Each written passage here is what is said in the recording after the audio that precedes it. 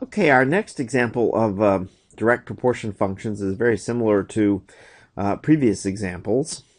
Um, Here we're told the quantity y is directly proportional to the quantity x, and the constant of proportionality k is 8/5.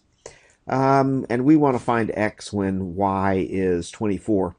So normally we would be finding the value of y given a value of x, because x is the input quantity and y is the output quantity in this direct proportion function.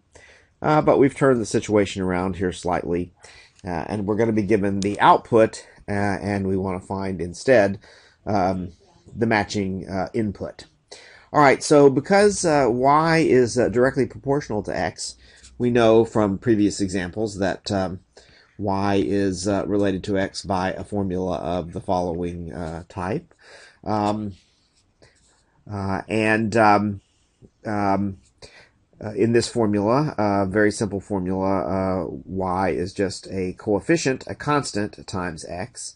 And this constant k is referred to as the constant of proportionality. And we're given the constant of proportionality. In this example, we're told it's 8/5. So we can fill that easily into the formula. And so here's the complete formula for this direct proportion function. We just have that y is 8/5 times x. All right, now we can use that formula to determine y given an x value, or in this case also to determine x when we're given a y value. Let's determine x as instructed here when y is 24. So that's a simple matter of substituting 24 for y in our proportion formula, and then simply solving the resulting equation for x. So we have that 24 is equal to 8/5 times x, and I just want to solve this equation for x. So one way of isolating x in this equation is to multiply both sides of this equation by the reciprocal of this constant of proportionality 8/5. And so that reciprocal of 8/5 is 5/8. Of course, we have to multiply that on both sides of the equation.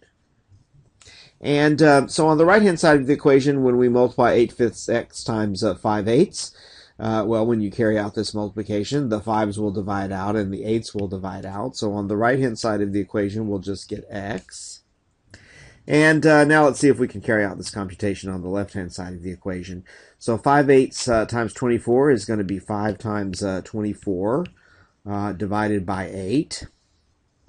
And we can simplify this quotient easily by first dividing 8 into 24, because 8 goes into 24 3 times, and then multiplying 5 times 3. So we get here that x is equal to 15. So that's it. When y is 24, in this particular direct proportion, x is going to be 15.